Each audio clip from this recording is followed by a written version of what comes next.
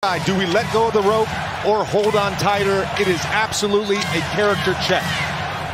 And Doris with the Celtics, do they come with that same hunger, even though they've got a 3-0 advantage and some wiggle room? Remember, Dallas started with a flurry in Game 3, had a 13-point lead in the opening minutes. Kyrie Irving gets the first bucket of the game. After the 13-point lead, the Celtics had whittled it to 1 by the end of the first. That was huge. As Doncic gets inside, a couple of easy buckets in the paint. White drives inside. Brown goes at Gafford. Layup is good. Well, the turnovers was one area the Mavericks really improved on in Game 3. Only had the 9. Tatum finds some space. Three-pointer. Got it to go. Not just in this series, throughout these playoffs. Horford picks him up. Horford defends him well. Doncic still knocks it down. But you can see the commitment from Boston was a big part of what they were able to do in getting that run together in the second half. Al Horford picking up his first. Irving in attack mode. Again, the left hand. One of the things the Mavericks said they want to build on the fourth quarter from Game 3. Remember, they were down 21, cut it to 1 out of that 22-2 run as Tatum gets inside, sneaks away from Irving. Here in these finals, in fact, the entire playoffs, Holiday goes inside. Well defended by Lively as Tillman misses. Irving fakes. Good closeout there from Tillman. Irving throws it up and Lively with the alley-oop dunk. That created a situation where Boston's defense couldn't get set. Tillman drives, count it, and a foul. Xavier Tillman once again a spark off the bench. Just that energy Lively brings when he comes off the bench. Derrick Jones, a crossover, up and in! Wow, what a shot from Derrick Jones Jr.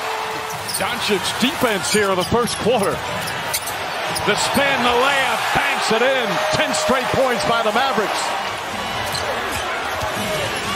Goes across. Tatum puts it on the floor. Pass Lively inside. Snuck it in off the glass. Tatum goes inside, forces up the shot, and gets a nice bounce. Holiday with the left hand, too strong. Irving pulls off three-pointer. Josh Green comes flying in.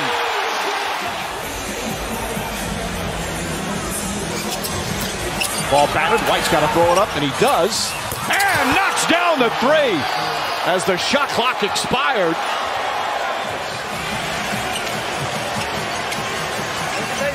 Irving, his three-pointer, that's good, answers right back.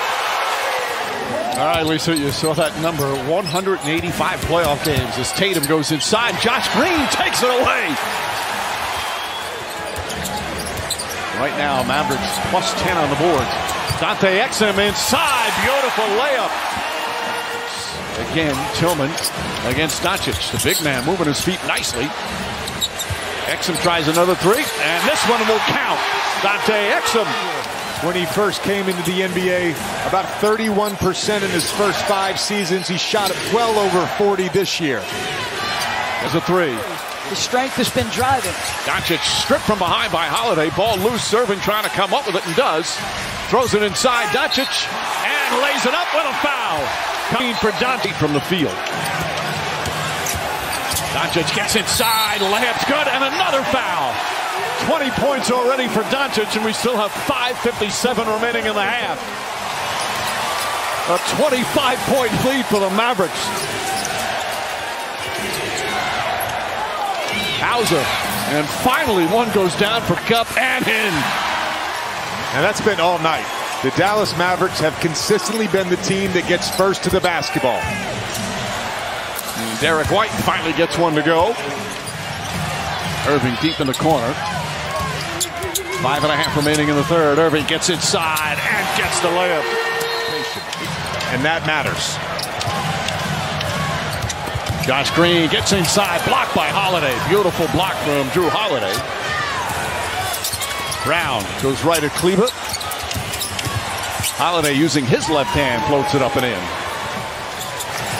Yeah, we've talked a lot this series about the inability of Hauser tries a three, and that's good. So what do you guys want to talk about? And he said the players really responded to it, including Kyrie Irving. As Dante Exum knocks down a three. Everybody that has the right mix of skills, personalities, chemistry, you know it. And for him to say that, he knew that back in April, it says a lot. Pritchard connects on a three. And to have a Game 5 in Boston